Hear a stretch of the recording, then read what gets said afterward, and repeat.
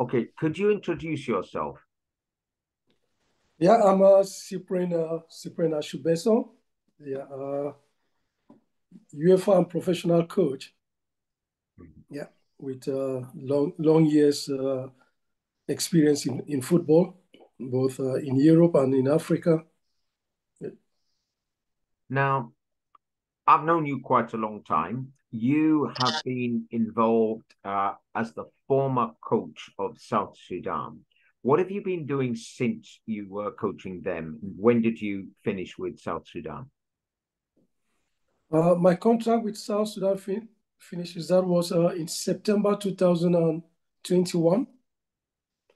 Yeah, I took a few months break after that just to re reanalyze our work, refresh myself, think what we could have done better and how we could yeah, uh, look into the future.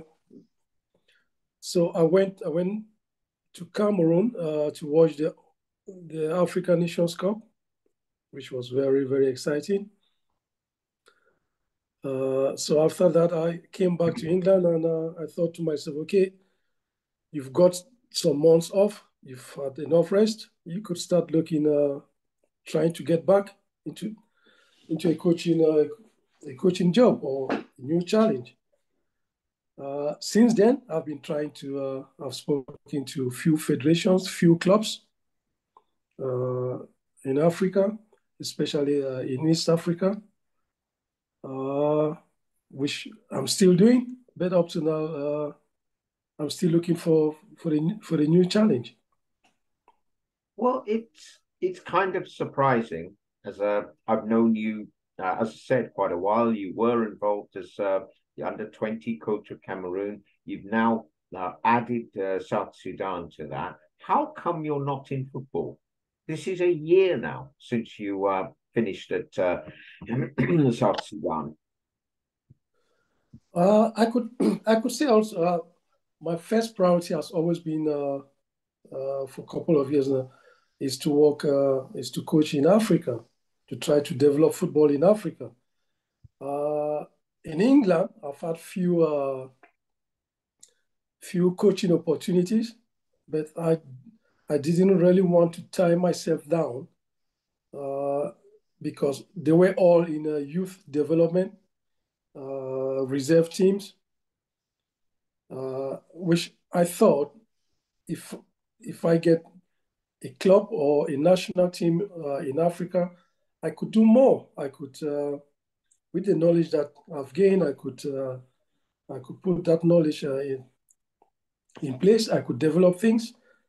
I could probably go two head uh, ahead uh, on what we did in South Sudan, because when we went to South Sudan, there was basically no structure, nothing, and we have to put things in place.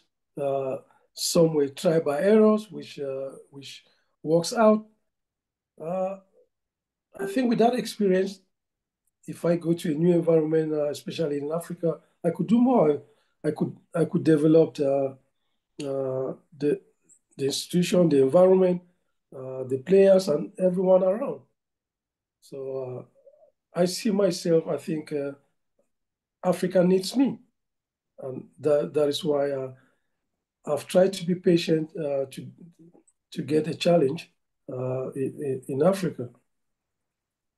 Well, you introduced me to Engin Firhat, and he managed to get a gig with the Kenya Football Association. He coached them for a while. He's nowhere near the same level that you're at. How did that make you feel?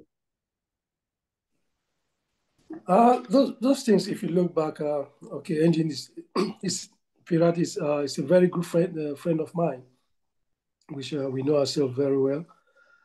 Uh, I, th- I quite remember before he got that job, we did have a chat. He did give me a call. Uh, I was even surprised. He did ask me certain things about the environment and everything, and I did explain. I did explain everything to him. If I look back, because I did talk to a few members of that federation, yeah, and the response that I get from most of them was we wouldn't be able to get uh, to appoint someone, say of your color,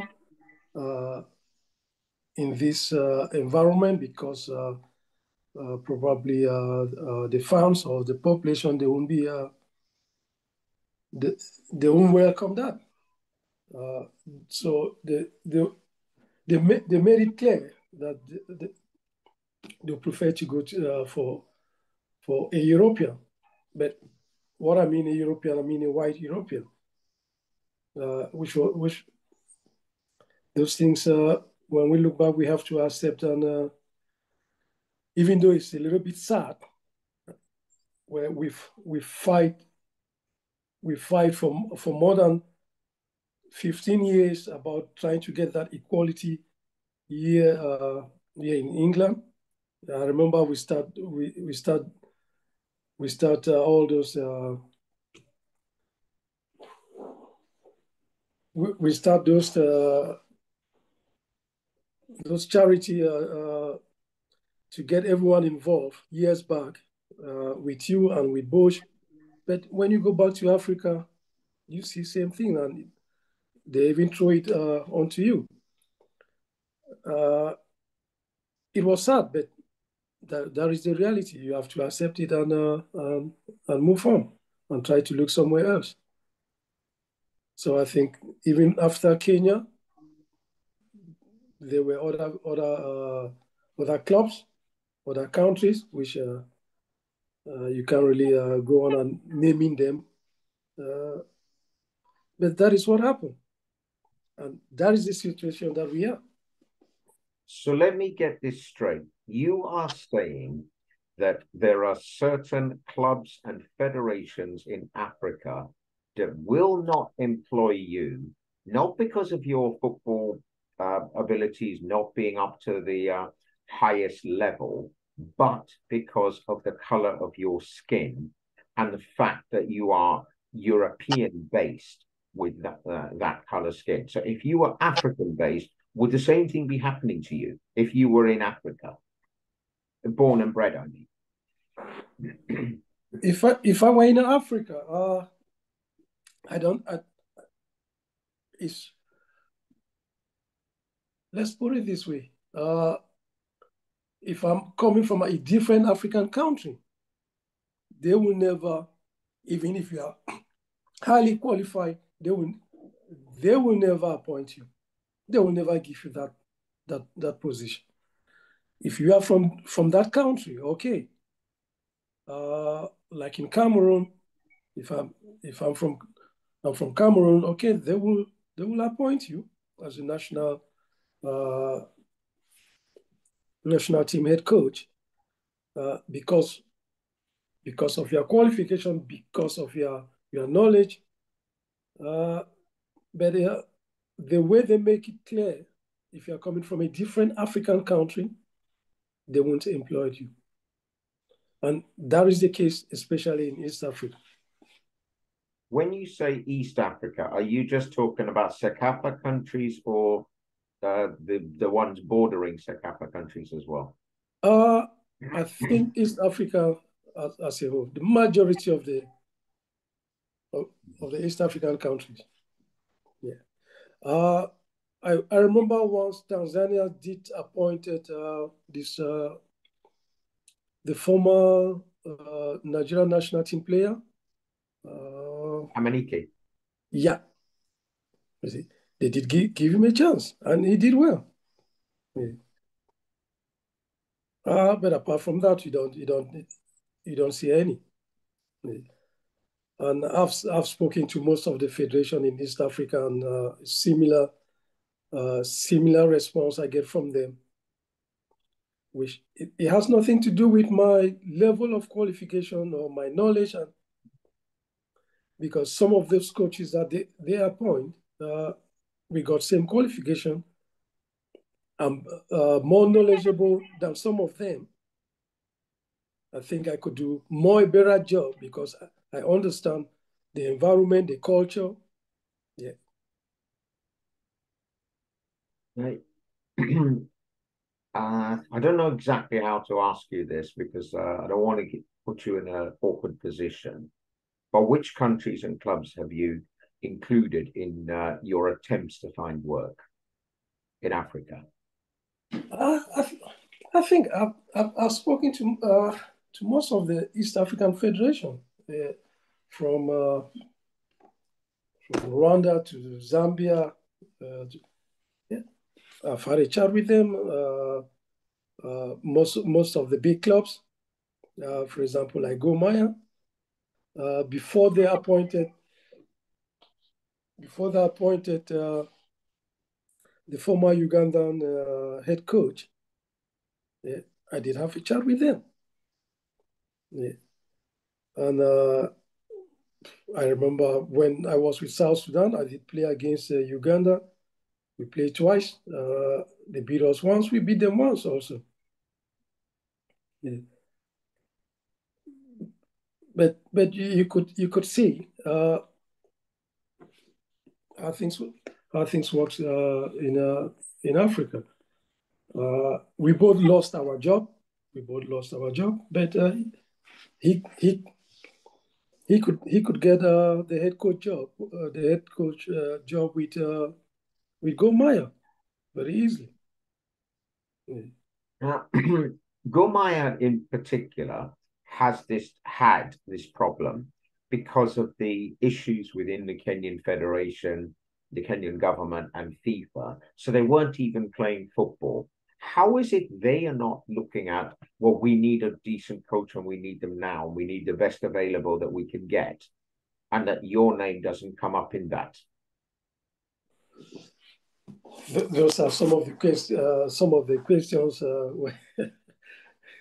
every loving football fan will ask, because I think, especially with the work that I did with South Sudan, and even before South Sudan, I did a great job with Cameroon with the under-20s, Mhm. where I could take a step back. I could witness Cameroon, four of my players to play for the World Cup. That was just 2018. So 4 years later on, those players are playing the World Cup, which is a great achievement. So Which players are they? Sorry to interrupt you. The four you just mentioned, who are they? What's their names? uh, we got Umgwet, yeah, we got Hongla Martin, yeah, we got Bazo Olivier, and we got Ntolu, who is the left back. So four of them. Do you speak to Rigobert Song about these players, and did you recommend any since he took over as the national coach of Cameroon? No, Rigo knows very well about it, and when I was under-20 national team coach, Rigo was uh, with the local national team. He was head coach of the local national team, and I think after that, with the under-23s, which from the under-20s, he did call some of those players with the under-23s. So he knows. He knows. How do you feel about a situation like Paul Put? He is a European coach. He was involved in a match fixing scandal in Belgium, cannot get a job with the Belgian FA, and no Belgian club will employ him. But he finds work all over Africa. How do you feel about this? The thing is, you feel let down by by your own continent. Yeah. Because those appointing, those making those decisions, they don't really look into the background. And even if they look into the backgrounds of those there that they're about to appoint, they don't really understand. And that is the case because they look into the CV of those coaches. Most of those committees members, they don't even understand where that coach, what club, what level, what is does that coach even have criminal record back home? Nobody check about that. No one is interested about that. Most of them, what they are interested is, okay, this coach come and sit with us. We're going to give you that your 2 years contract. What formation are you going to play? That is what they will ask that coach. What formation? What has formation has to do with when you are appointing a coach? Yeah. A national team coach comes in. Yeah. He will build that formation on the quality and the players that he got. Yeah. But that is how it goes in Africa. No one check if those coaches got criminal record background or what have they done in their home countries. Yeah. Well, interesting that you mentioned that because in that particular case, Paul Put, it actually went to the Belgian courts as well. And he got a sentence suspended, but he was convicted in relation to this match fixing scandal. It came much later, but it has happened.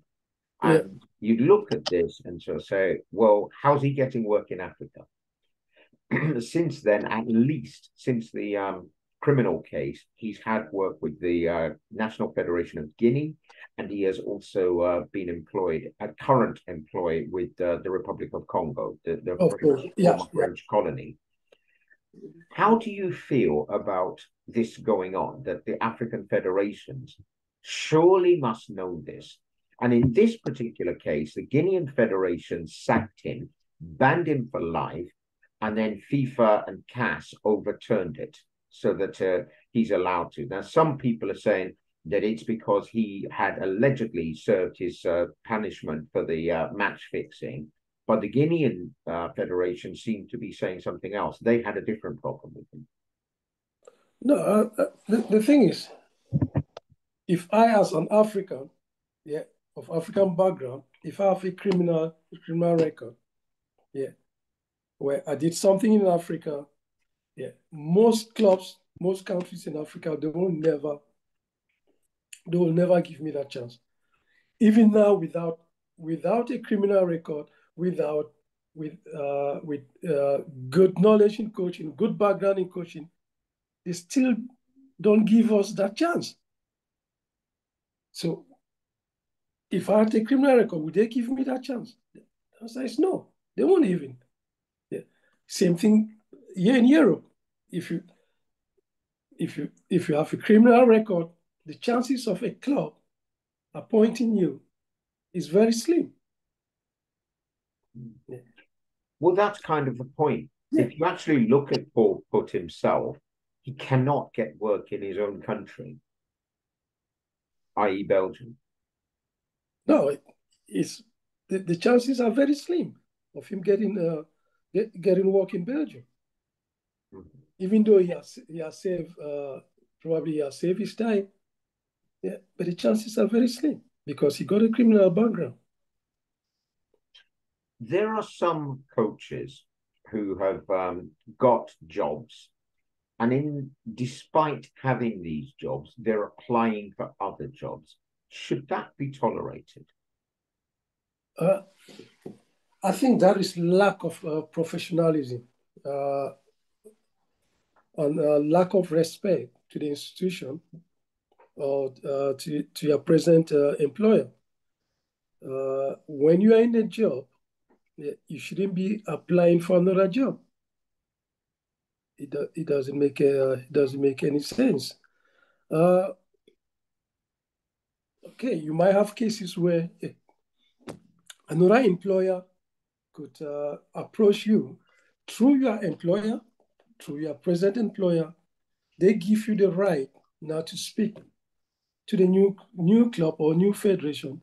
That is acceptable, but you can be in a job and be applying for another job. It's lack of respect to your present employer, lack of respect. If it's with the national team, it's lack of respect to the country, to the people, which it shouldn't be tolerated. And if it was a case of, another job has become, vacant, they haven't advertised for candidates yet, but you contact them and say, I'm interested in the job. Should that be tolerated? No, it shouldn't. Where if you are in a job, it shouldn't happen. There's lack of professionalism. What should the existing employer be able to do about that? Should you be able to say, well, if that's your attitude, get out? No, I think the employer has all the right to terminate your contract without because it's a gross misconduct. Hmm. Yeah. So if a coach, just to clarify this, if a coach was the head coach of a national federation, he finds out there's a vacancy in another country with another national team at a higher level, let's say, and they haven't advertised the job, they haven't contacted him, and he unilaterally asks them to consider his CV. How should that be dealt with? That is a gross misconduct. Yeah, the present federation has to terminate that coach contract. Yeah, that is how the discipline has to. Because immediately as a professional coach, you start talking with new employers. You start looking somewhere else. You are no more there 100%. Would it surprise you to learn that the coach that did that is the current coach of the Republic of Congo, Paul Put, and that he did that to the Zambian Federation and they were not interested in him? Yeah, then the thing is,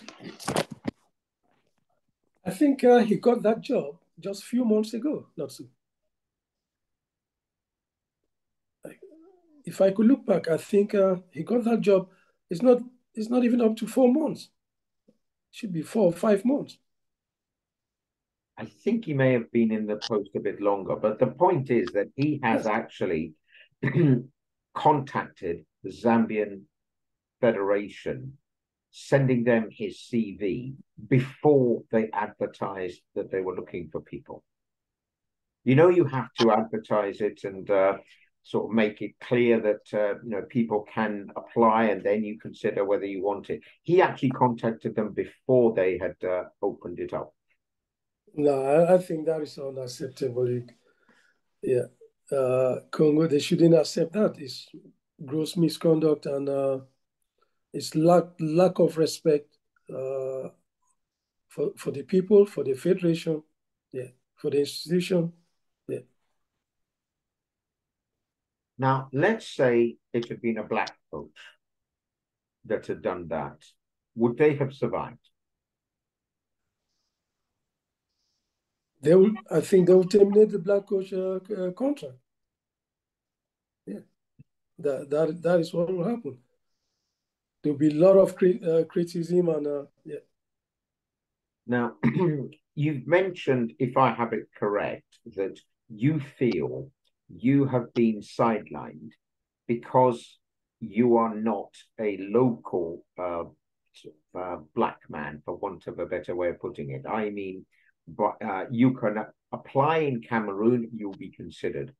You can maybe get one or two odd opportunities in Africa, but as a whole, you won't get looked at because you are not from that country. And worse than that, you're based in Europe, but blank.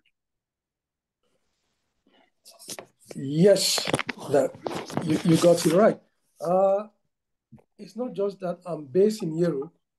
They don't so much look when I'm based in Europe or in Africa. Uh, it they look more into the color of my skin because I'm black. I'm not from that country. Mm-hmm. Yeah, so the, it's difficult for them to appoint me because probably the fans or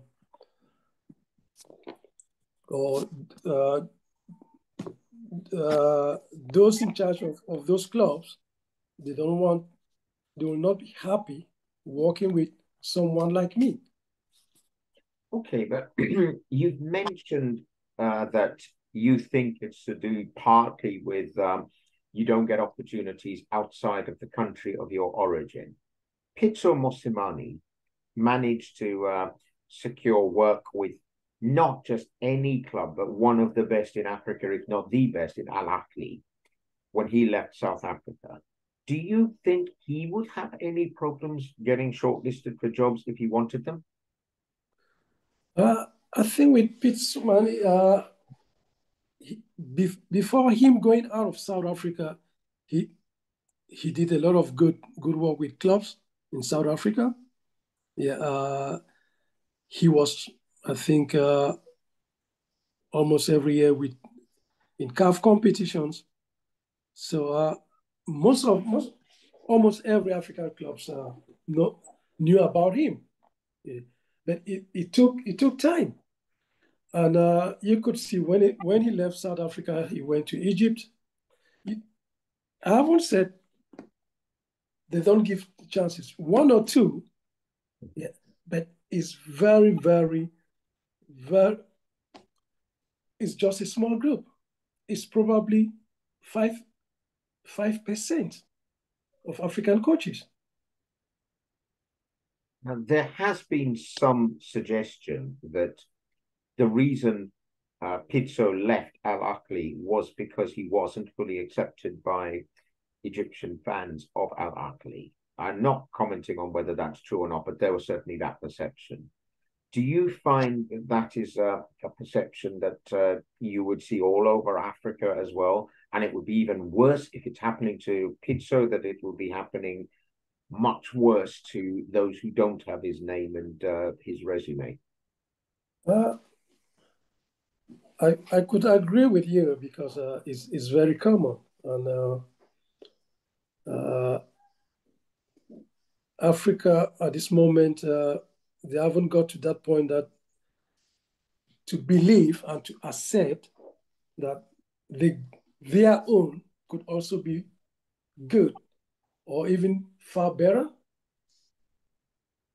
than what they are bringing from Europe, which it might take time, but I hope one day they will realize that they are also blessed with good coaches. Now, there's another example from a lot earlier, which is the most successful coach in the history of the Africa Cup of Nations. You could say it's joint because only two of them have won it three times. But he won it three times in a row, which is unprecedented and probably will never happen again. I'm talking about Hassan Shahata. Now, Yeah, he yeah, does not get the recognition even within Africa. I mean, in football circles, you yes. can't say you don't respect Hassan Shahata in Africa because, people will look at you and say, are you crazy? But look at the work that Hassan Shahata has got after that Egypt job. And it is not fitting for a coach of that standing. And there's another example in that he badly wanted to go and coach at the World Cup. He and Nigeria were looking at him, but they went for the Swede, Lars Lagerbäck. Now, that's not saying Lagerbach is not a good coach. He is a good coach. But what did he know about African football? What did he know about Nigerian football? How could he compare to Shehata at that stage in their careers?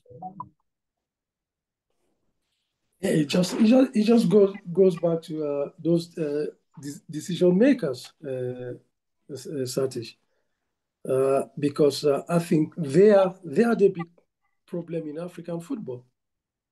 Yeah, because they are the one calling the shot. They are the one making those decisions. Who to bring in, who to hire, what resources to put in. Yeah. Let's just take example with Samuel Eto'o. Mm-hmm. Yeah. Cameroon could have brought whatever European coach they wish to get. But what did he do? He decided to go with home-based coach, with Rico Besson. It's not like Rico Bay is the best coach that Cameroon got. There are better coaches than Rico Bay. But he stick with Rico Bay because he knows the goal that they got in front of them. Yeah, he knows with Rico Bay they will be able to achieve those goals. Yeah.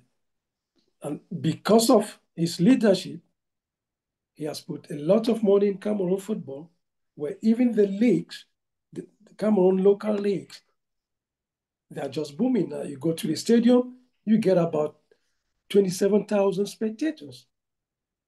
Where before you don't get that. Before you get probably 500 or 1,000 spectators in the stadium. Yeah. So it goes back to decision makers, those that make those decisions. One of the things with that, you've mentioned Samuel Eto'o and Rigobert Song. His assistant, or at least one of the assistants, is Sebastien Mignet, a Frenchman who has coached. He's got some experience within Africa. Did you know he applied for the Zambia job and was shortlisted in the final 10? I read about that. I think it goes back. That is, I asked myself, you are the assistant coach of Cameroon.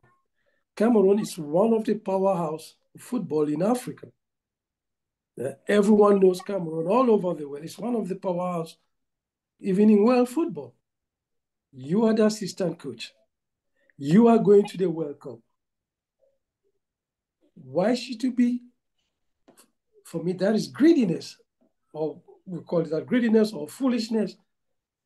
How can you are going to the World Cup, which is the pinnacle of football, yeah, and you are going to apply to be the head coach of Zambia? It doesn't make any sense. Sorry, just a sec. Any sense. Yeah. Okay. So when I saw it, and I thought, is this really true? Did he really apply for that job, or someone just put down his name? Those are No, questions that he has applied. He was actually, as far as I'm aware, he was one of those who was shortlisted in the top 10 and was interviewed for the Zambia job. Yeah, I think in that case, Samuel Eto'o has to set in some discipline, because there is totally lack of discipline, lack of respect to the people of Cameroon. Do people in Cameroon know this has happened? I remember I read through some of the Cameroon newspapers the first time I saw it. So I think they should be aware. Yeah. But it hasn't been highlighted in Cameroon that the assistant coach applied for the job in the vacant job in Zambia and was shortlisted, and I believe he was interviewed about it. He certainly is in the top 10. There's absolutely no question he was one of the 10. Well, it became 11 because they extended it for Gernot Rohr. but he's not attached to anyone, so it's perfectly fair enough that he can Gernot Rohr can apply. I don't think the Cameroon Federation knows about that. Because someone has to tell Samuel. I don't think he knows about that. Probably the journalists will bring that up. Who do you suggest should tell them? I mean, I'm telling you for a fact this has happened. There is no doubt he was in the top 10 I think of the 10 that were considered for the job. Well, 11 if you count Gernot Rohr as well. Yeah, I think the journalists, they will bring that up somewhere. One day they'll bring that up. Yeah. I think probably if they haven't brought that up, because they are just keeping things a little bit underneath, so the team should carry on with the preparation for the World Cup. Well, that was what I was going to ask you next, which is if this came out, would it affect Cameroon's preparations for the World Cup?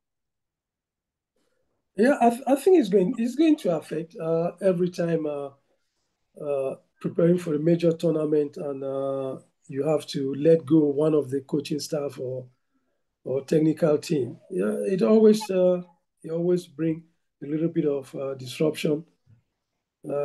Yeah, why not? I think they will feel the effect. He was the assistant coach, which means he had a lot of responsibilities also.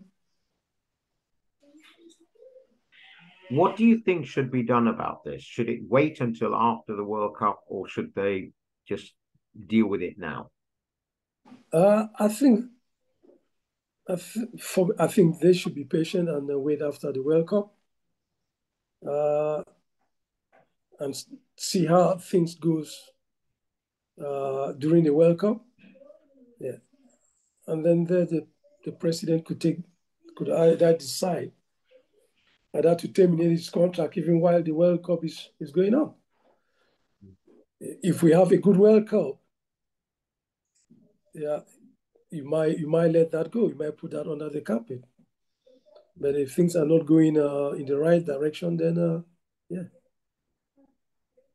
If you had done that as coach of South Sudan, that you had seen there was another job offered or was available, and you had applied for it, what would you expect the South Sudan Federation to do about it?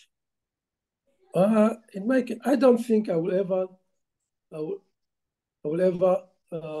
even have an idea of doing such things. I don't see myself yet in a job. If I don't enjoy my present job, if I'm not happy, yeah, I'll sit down with my employer.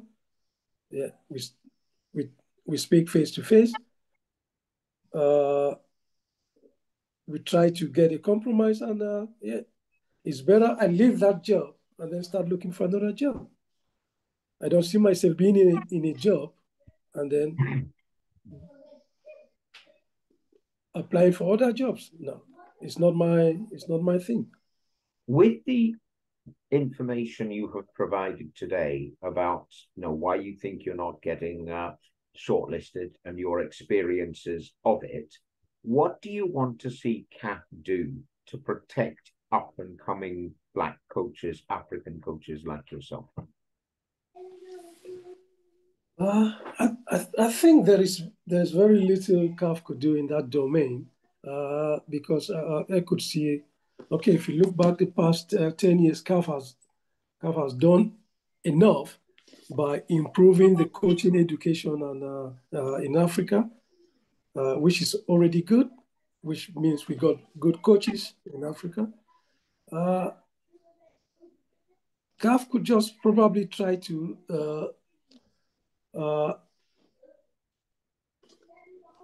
I can't say put rules or regulations that no, because employing a coach is left to individual federations, individual clubs. They decide who they want to employ. So it's a difficult one. It's a difficult one for. Except CAF could bring in certain rules that at least in every coaching position, at least they should be able to interview. Yeah, if there are 3 candidates, we should at least get at least 1 or 2 candidates should be black. Have you ever heard of a thing called the Rooney Rule? Yeah, we got it here in England. Right. Do you think that is the solution, that you should have a Rooney Rule for all appointments within African football, at a coaching level? I think that could help. That could help. Yeah, which means there is a quota that in every coaching position you must at least have this number of black coaches. I think that could help. But the problem with that, given your experience, is that the clubs and the countries could say, but we are adopting the Rooney Rule. We are giving opportunities to black coaches. It's just they happen to be all in our country. We don't give opportunities to coaches from outside of our country. So would it even help you if they had a Rooney Rule? If it just okay, look at it. Look at the case of Zambia. Yeah, they got 10 shortlisted. How many are blacks? 2. Mm-hmm. What does that tells us? Yeah. Mm-hmm. That is a job opportunity in Africa. Yeah. And you got just 2 black coaches shortlisted in 10, not even half, not even 50%. Both of them were Zambians, and they're now in the top 3. It's said to be between those 2 and Abram Grant for the top job. But my point is, let's say you have a Rooney Rule. Take the Zambian example for a moment. The Zambian FA would be able to say, what are you complaining about? We have given opportunities to black coaches, but they're Zambians. That's our choice. We want the Zambian, we want them. We can justify it by saying, if anybody is going to know Zambian football, it's going to be the Zambian coaches. So we have every right to focus on them. And if you have the Rooney Rule, they would be able to say, well, here you are. Black, we are giving opportunities to black people. What are you complaining about? No, I think with the Rooney rules, so far they meet that number of blacks that should be interviewed for that job opportunity. That is okay. Mm-hmm. Yeah, no one is going to complain. Don't forget, this job opportunity, they are mostly in Africa. Mm-hmm. Yeah. At least you should get at least 60% of those interviewing those jobs, Africans. That is supposed. You should get at least 60%. We don't say 100% or 80%, but at least 60% should be African coaches. Mm-hmm. It doesn't mind if they are coming from Chad, from South Africa, from Morocco, from Egypt, but at least 60% should be African coaches. I think that will pave a way, and that will give more opportunities. Yeah. You mentioned coach education earlier. Isn't that part of the problem, that coach education schemes haven't fully developed the young African talent to give them the opportunities to apply for these jobs? I don't think so. I think CAF has been doing tremendous, brilliant coaching education the last 5, 7 years. Things have really changed in Africa. They've built up, got coaches, most of the coaches with CAF A, even CAF Pro license, now in Africa.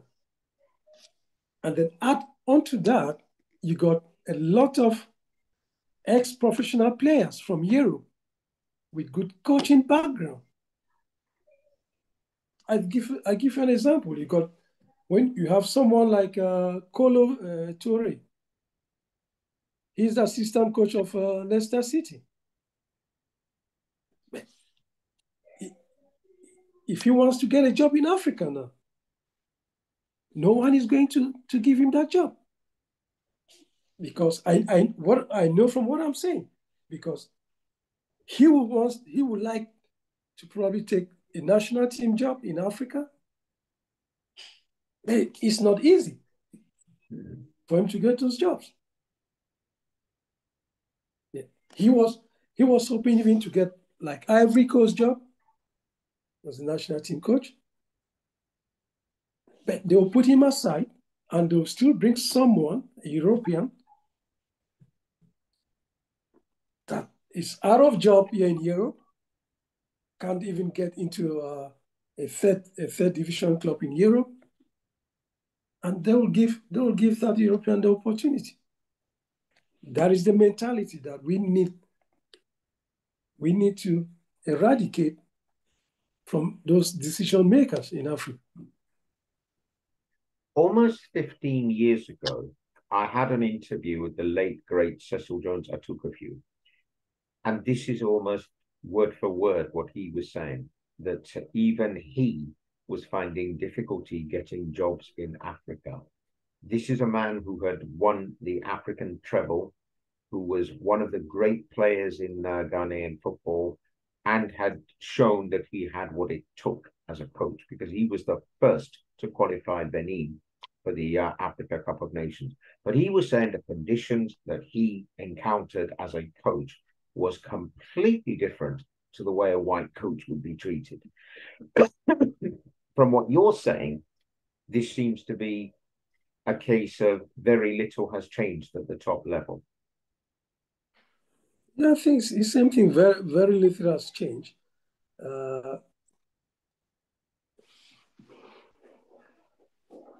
If let's look, for example, you got countries like Senegal, like Cameroon, where Senegal they still with Aliou Cissé for almost 7 years.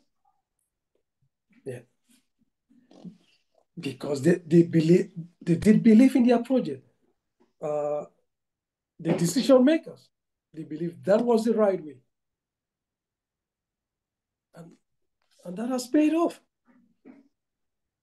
Because before then, Senegal was struggling.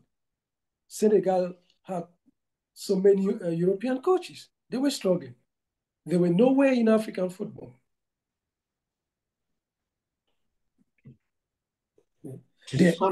Sorry, go on.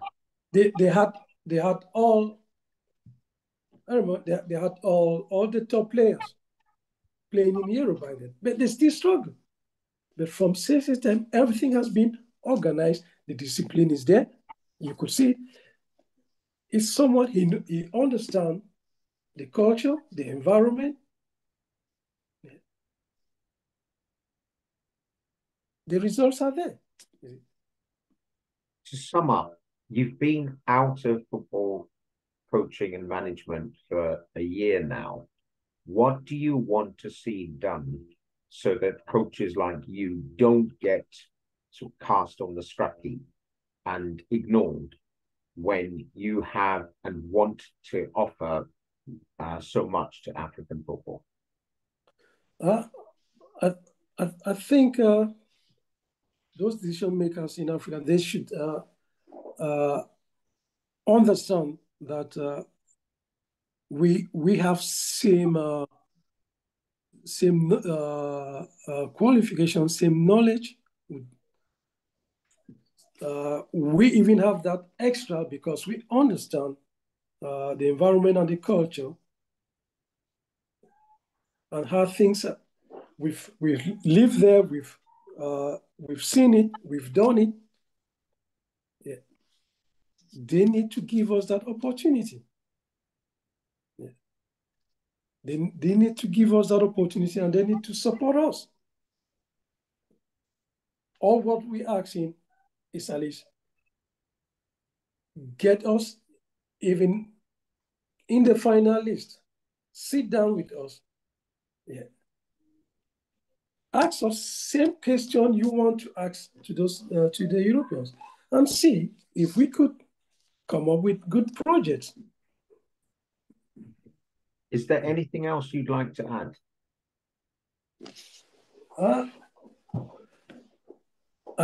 I think I'm not. It's not like I'm complaining or no. I just want to see things changing for the better. Yeah. Not about me, but about the next generation, the future coaches, because we got a lot of young, talented coaches coming up in Africa. But we need to give them the chance. Yeah. If we don't give them those chances, how are they going to get better? We need to give them that opportunity. Yeah. And I think it will always be good for African football. Thank you very much. You're welcome.